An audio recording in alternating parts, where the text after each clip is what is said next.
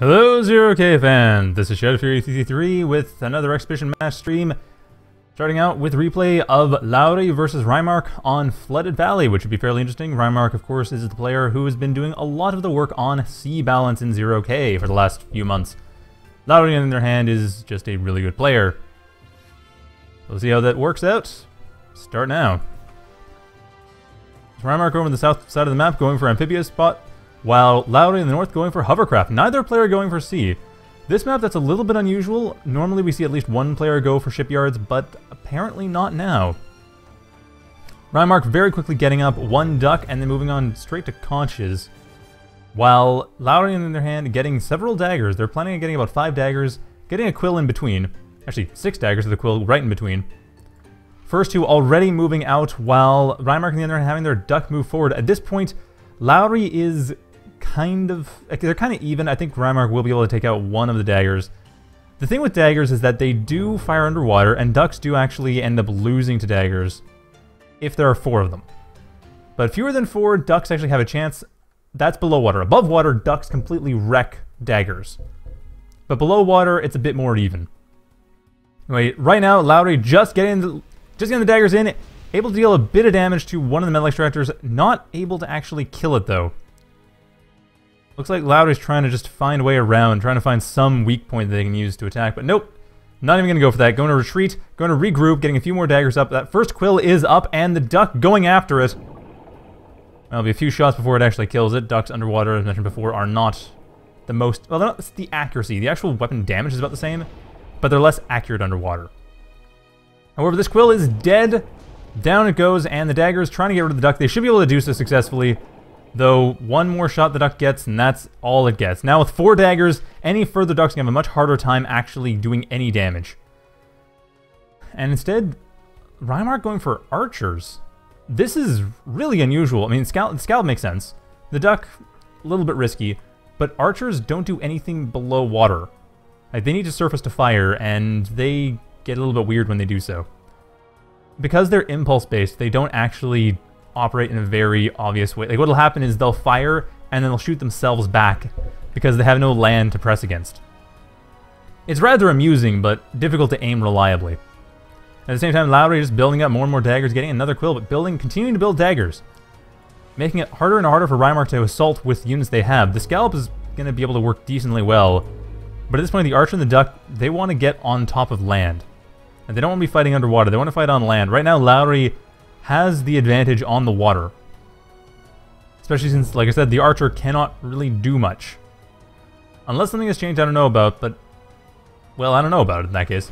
And the archer jumping out of the water, and, like I said, does rather amusingly fly on its own thanks to the water cannons. However, even with that, the conch cannot survive. The archer jumping once again, managing to deal actually a fair amount of damage. Wow, nice shot there. Bit lucky there, smacked one dagger into another, killing both of them. So actually the archers are working better than I expected. Interesting to note, so I didn't realize that they did actually do that. But yeah, great, float to fire. Okay. So that much I hadn't seen before, but that is good. That is good to see. Archers, I didn't know how reliably they jump out of the water, and now we do. Very reliably, and it's rather amusing to watch, as expected. At this point, Lauri, a little surprising they are sticking to daggers. I mean, they still have quite a few, but okay, there's the mace. Thinking, why are they not getting a mace? Why are they not switching over to something that will be a bit better at dealing with larger numbers of units? Especially being that archers are kind of skirmishy units, skirmishy riot units, whereas maces are, well, pure riots. Actually, you know what? Come to think of it. Okay, they're classed as raid or riot bots, so I guess it does work out that way. Maces are fairly heavy, so pushing them around is not as easy as it is with daggers. And over the southwest, RyMarq stopping one of the daggers coming along the southwest side. While Lauri, on the other hand, just getting some defense, getting their territory set up. They kind of have the north and the center. RyMarq taking most of the south side completely, though Lauri does have the center, does have the next large... Actually, I think this is the largest chunk of land, other than the stuff on top of these cliffs over here. So Lauri actually taking a pretty important part of the map. And also getting their daggers around. But at this point, RyMarq actually has a pretty easy time getting up here. The ducks can go up. They will die. Don't get me wrong. The lotuses will kill them. But amphibious bots have an easier time getting up and down of land. Especially land this is very sloped land. His land right here, it's really, really sloped. But that's just the way that map is laid out. However, hovercrafts can get up it, it's just a little bit harder to do. They're not as flexible in doing so. And, okay, so Lauri right now getting their daggers over to the center. RyMarq also getting, well, a scalp over to the center, which won't last especially long. It'll get rid of one of the lotuses, and that's all it can really do at this point. No additional support. RyMarq right now, RyMarq and Lauri are fairly even, actually, though RyMarq a bit behind in energy production compared to Lauri. Lauri having taken the center and put on a bunch of wind generators. Lauri's energy production is a little bit better. Yeah, at this point, the ducks... If the duck can get above water, it'll work okay, but... Archer really point... No, I say that's an Archer, my mistake. Archer's gonna have an even harder time. Duck would have worked out a bit better, I think. And RyMarq... Okay, so RyMarq right now going for a combination of Duck, Archer, Boy, and a few scallops... Oh, well, that one scallop, which is now dead, is now a wreck. The Boy, on the other hand, will have a much easier time getting in and actually dealing the damage it needs to. Though the Archer is rather distracted at the moment. But even then, if the Boy can get on land, that'll help out a lot. That Urchin can only attack underwater. Although, to be fair, amphibious bots do heal up very quickly underwater, so I can kind of see why that's being done the way it is. But even then, that's really hard to pull off properly. And up come more defenses. I mean, really, going along the back would be... Or the west side or the north side. That would be the best plan right now. And Claymore rocket jumping itself over to the other side of this hill. I'm not sure why it did that. Probably just a mistake. Meant to fire underground. Claymore's depth charges are once again impulse weapons, as are many things in the sea. And they cause them to fly. They cause a lot of things to fly. Whatever gets hit by it usually flies around a lot. So at this point, RyMarq taking the northeast side of the map, taking the southwest as well. Lauri taking the northwest. Like, the northeast is something RyMarq is setting out to attack. Though Lauri is aware of this. At least partially. While also setting up some forces here, it looks like... Oh, inconvenient rock in the way. Nicely done there by RyMarq, just sticking their forces behind that rock. Having it block off everything. And these ducks, once again, regrouping with the forces to the northeast. And the forces to the northeast are about to attack. The daggers are in the way, but they don't do well against archers. As mentioned before, archers do really well at dealing with them. However, they're also going to have to deal with the mace, which is going to be a little bit of a harder task.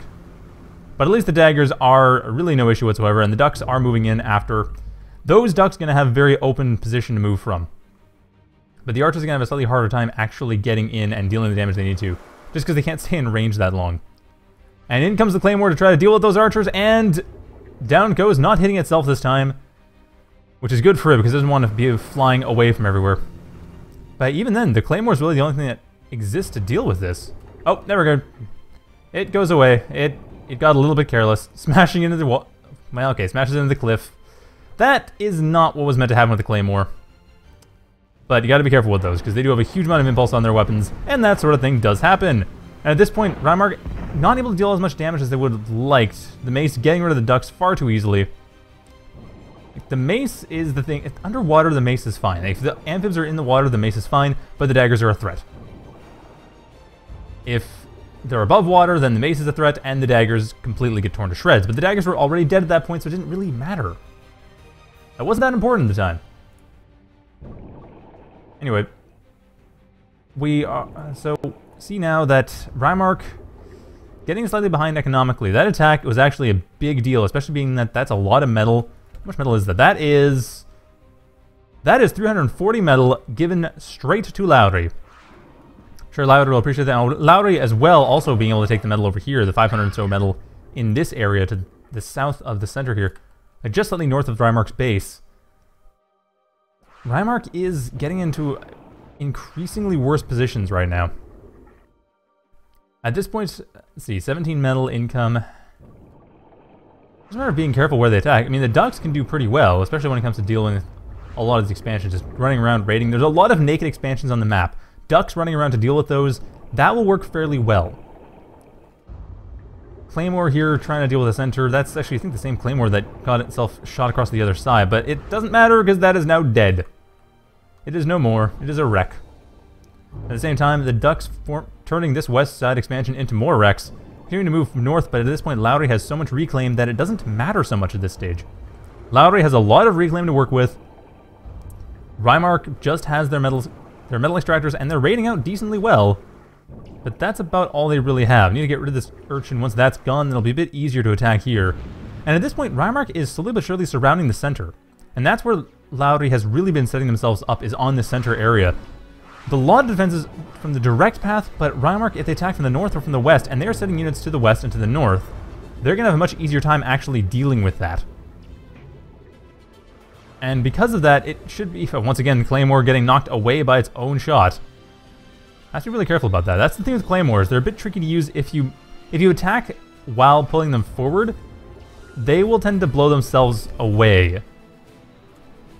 The impulse will just, as we've seen several times, cause them to fly away, sometimes into cliffs, sometimes just onto the other side of an area, but yeah, they fly away pretty hard. Surprisingly, these ducks aren't doing much. I don't know why RyMarq isn't putting them forward. Does RyMarq have... RyMarq doesn't actually have any radar coverage, by the way. But still, I'm surprised that they aren't moving forward to try to raid out further, because that RyMarq was on a really good path there, but still, it's just... There's a lot going there. However, Lauri is getting not as surrounded as I thought they'd be. RyMarq attacking from the bottom. They're attacking from the south, they're not attacking from the north, they're not attacking from the west. And... yeah, that's... actually, yeah, that wouldn't be a bad idea, actually. But that's a little bit hard to do interface-wise. Setting no-go zones for pathing. Interesting thought. At this point, though, it's just a matter of move along in a certain direction. Like, as in, you know, you just select them and drag a line. Or several lines.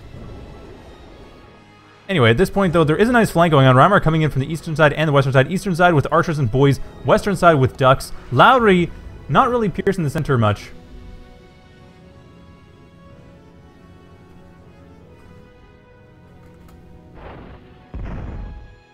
The next map is... sorry, people are complaining about being a water map. So yeah, the next map is not going to be a water map. The next map, I think, is... oh, intersection. So yeah, the next map is definitely not a water map. No water whatsoever. I personally kind of like water maps. You get funny things with the Claymores, but... I guess not everyone does. Anyway. Ducks coming in here. So the left side of the flank doing a pretty good job. The right side of the flank not able to advance as well as it would like. Not really able to do much, honestly. And what the heck was that? I think that was just the Claymore mine. And nice shot with a Claymore, getting rid of all of the ducks in one go.